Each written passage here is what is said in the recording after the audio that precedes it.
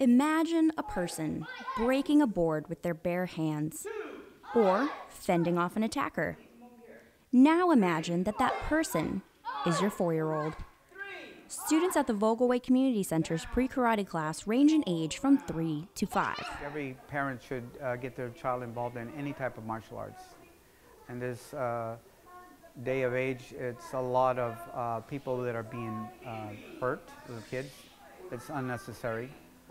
Teaching them to say no or to stop, it doesn't always work. So sometimes the child has to protect themselves. Students aren't just taught karate basics, they also learn valuable life lessons in the class. She stays more focused, she practices that so she has something to focus on, and then it's also great as discipline. If she doesn't listen, that's a consequence. She doesn't get to do karate, so she straightens up pretty quick with that one.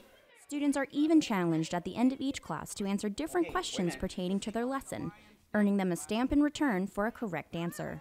Reporting from the Vogelway Community Center, I'm Airman Erica Moore.